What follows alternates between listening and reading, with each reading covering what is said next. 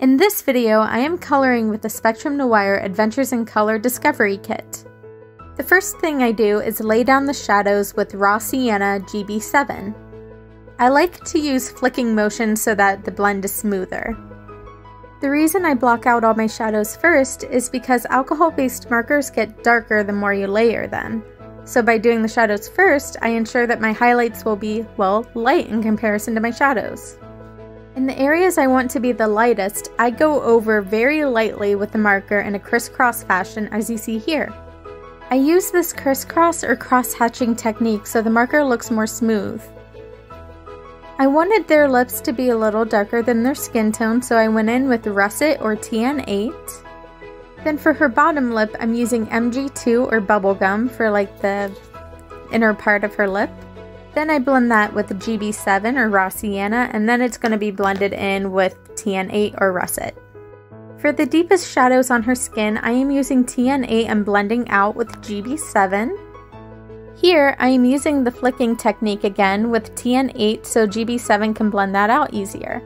And I'm making the lips look more natural by going over with GB7. Now I'm blending out those harsh shadows with GB7. And starting on the hair, I'm going in with TN8. I didn't necessarily choose a light source for this piece, so I'm just going in randomly with TN8 and making stripes and shadows wherever I feel looks best. For the most part, I was just keeping the shadows to the left of the locks of hair. And some more shadows. I do this for a little while. More shadows. Still working with TN8. And finally, I am doing some more shading with GB7 and I'm ensuring that I leave some of my spaces white. You will see that I'm going to be doing the flicking motion so that my lightest color can blend into it easily. And more flicking. And here we go with my lightest color. I'm going in with TN1 to make the highlights really pop. The hair takes a little while, it's detailed. For the flowers, I let the ink of GB7 or Raw Sienna run into the tip of Sunshine or CT2 to get this nice ombre effect. This technique is what I call the tip-to-tip blending technique, and it's kind of scary, so I have an alternative method. And for this method, I blend GB7 out with TN1, then go over with CT2. And here I am just coloring over with CT2. For the pink flowers, I blend out TN8 with the GB7 and then I go over both of those with MG2. Since I have a limited amount of markers, I felt this was the best technique and color choice I had for the pink flowers. And here I'm just going over with MG2 over all these petals.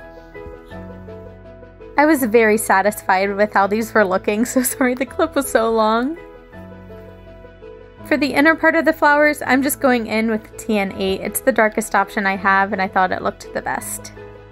I decided to make the scarf pink and white, so here I'm just going in with the base of the colorless blender, and then the shadows are being done with the BG2 marker or the brown-gray marker.